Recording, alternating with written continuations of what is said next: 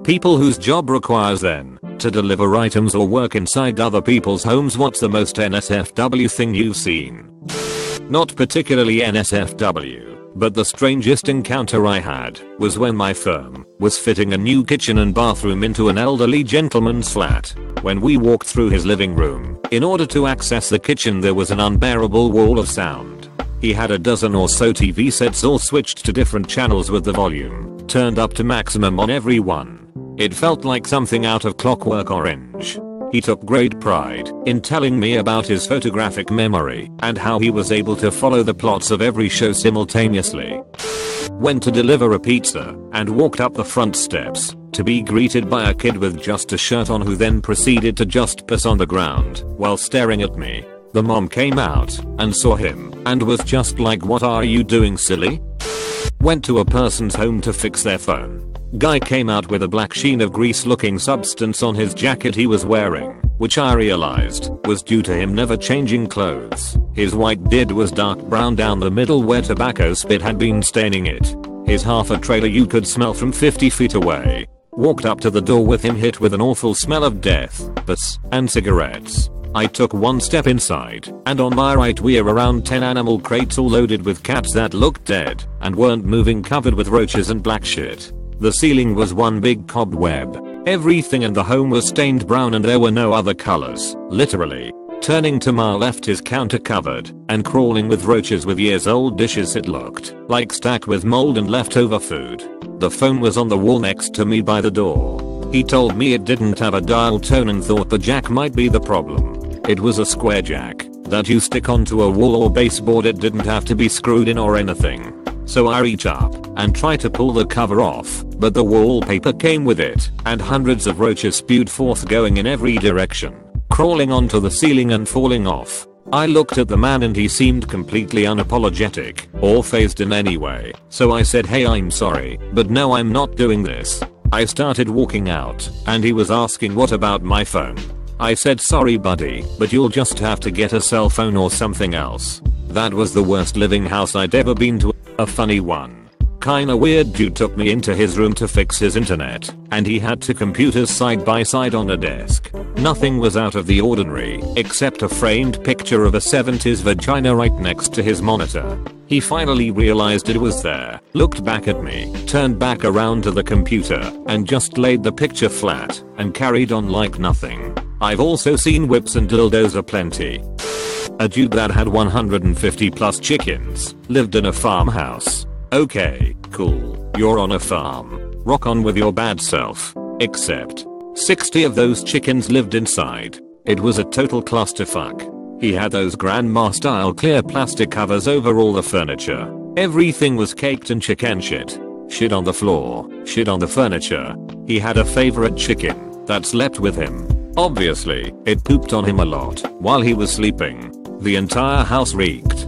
He said that he was an army veteran and that the chickens were his therapy animals. Yep, all 150 of them. Worst part is that he had an adopted daughter that he let live like that. The daughter was away visiting relatives when protective services showed up and told him that the kid couldn't live like that and he had to get rid of the chickens. He stated that his daughter could stay overseas because he wasn't getting rid of the chickens. Also been to a cat hoarder house. 75 plus cats.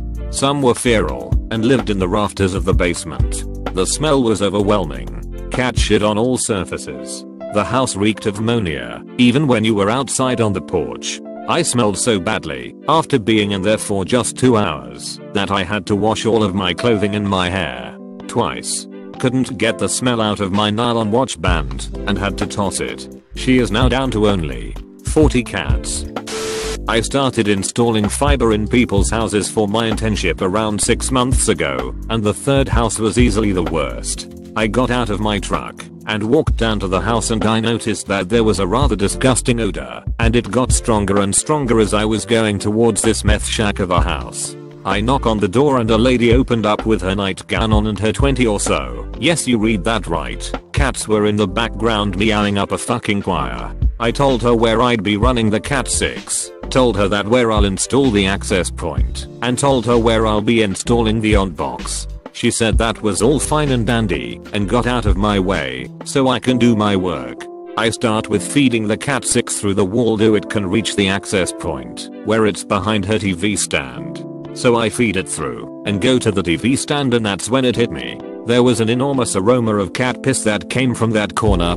Keep in mind the house already stinked of cat piss, but it was concentrated in this one corner. I hold my breath and move the TV stand, and what I saw is the most disgusting thing I have ever seen in my 19 years of existence. There was cat piss that was caked on and slugged into the phone jack that looked like cloudy lemon jello. I was so shocked by what I have seen that I accidentally gasped, and the scent went into my nose. I ran outside and threw up my breakfast. The lady asked if I was okay, and I told her that I was fine and went back to finish the job. So I go back to work and start moving some shit off the TV stand for more room, and lo and behold, another discovery. When I was unplugging the AV cables, I noticed little brown speckles on the prongs, and I saw who was responsible for that crawling out from under the TV. It was a cockroach, and that was cockroach shit on the halfway plugged in AV cables. I calmly got up, called my boss, and told him that I'm leaving. He asked why, and I sent some pics, and he told me to get the hell out of there. Not really NSFW, but definitely WTF. I delivered food to a guy's house, and right next to his door was his dining table.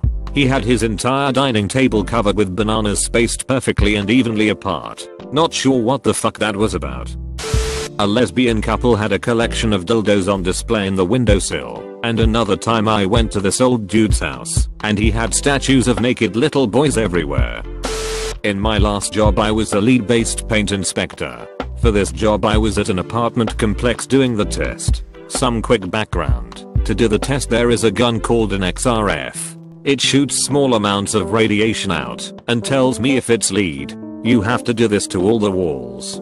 So I went into one unit where a young lady and her parents lived. I finished up the living room and went into her bedroom. I got 2 walls done and went to the 3rd. But by doing so I had to walk around the bed. That's when she started walking, but I cut her off because I was walking faster. I needed to test under the window. I put my hand on the windowsill to help brace myself. That when I felt it, it was silicone. I looked up, and right at eye level was a black dildo. She was standing behind me. I didn't say a word to anyone, just kept on with my job. It was 3 hours later before I could tell the my coworker, a lady my age, I touched a dildo. She laughed, I laughed, then she gave me hand sanitizer. My boss called and I told him this story. He laughed and then asked for hazard pay. I didn't get it. TL. Doctor, I accidentally touched a random girl's dildo in her room with her standing behind me. I decided to call CPS on a tweaker family. BC, the house had no heat. It was January in Indiana. The kids looked filthy, underfed, and cold. The house was completely empty besides one TV the kids were huddled around. Saddest thing I've seen.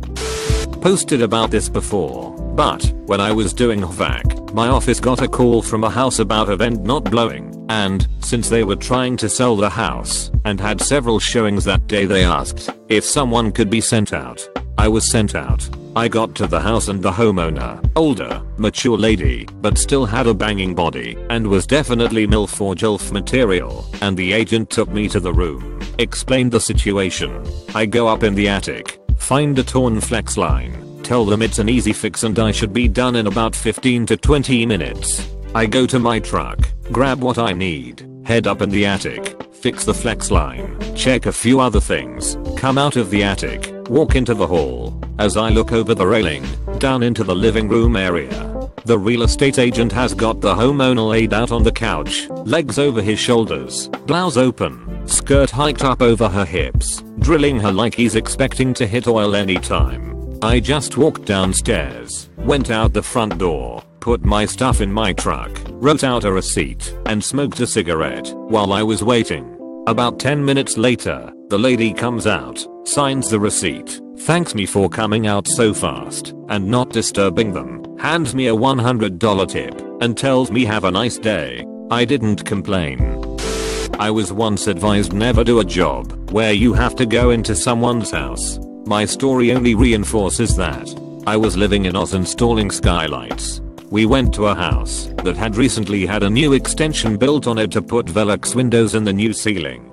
Fairly simple matter, nothing overly complicated about. The new build, whilst not decorated, was pristine, immaculately clean, plenty of natural light and still smelled of the pine battens used for the walls. At one point though I had to go into the old part of the house, I forget why. I opened the door and the smell of cat piss hit me in the face like a literal wall.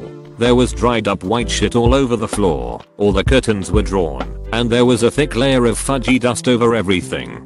It was like someone had built a spooky haunted house in a fresh new building as some sort of themed attraction. Except it was the other way round. I couldn't for the life of me figure out why you'd attach a very expensive new build to what felt like a mausoleum, unless you were then going to demolish the mausoleum immediately after. I never met the owners, but from the decor and general ambience I could only presume they were about 150, totally blind and with zero sense of smell. I'll never forget that house. I still see it in my dreams occasionally. No furniture at all, except mattresses on the floor all over. Living room, mattresses. Kitchen, no table, more mattresses. Need to get to the electric panel. All other suites have the panel in the bedroom. Asks me to wait. Like 10 women in burqas moved from bedroom to stand facing the corner in the living room. Go into bedroom to check panel, more mattresses. Car plug breaker was tripped, that's all. Flipped it on and left.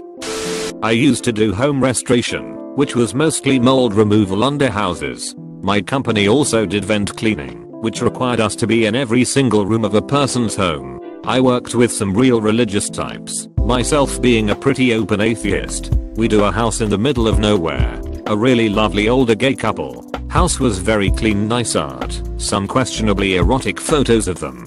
They let us eat lunch in their kitchen, talk to us all day. My religious coworker was pretty cool, very much a not my thing, but it's okay if it is yours. Apostrophe. Until we get to the computer room. Gay porn everywhere. Stacks and stacks of gay fetish magazines, highly erotic art, a dildo shelf. The final straw that left me laughing. Finishing the job alone were their mouse pads. Each one was just a hunky man with a massive rod. I uncovered the sklang by moving the mouse, and my coworker just threw up his hands and said it was more than he could handle. TL. Dr. Buttloads of gay porn. I was to appraise a house for a real estate transaction. I was told about the enormous porn collection before I went in, but nothing could prepare me for it.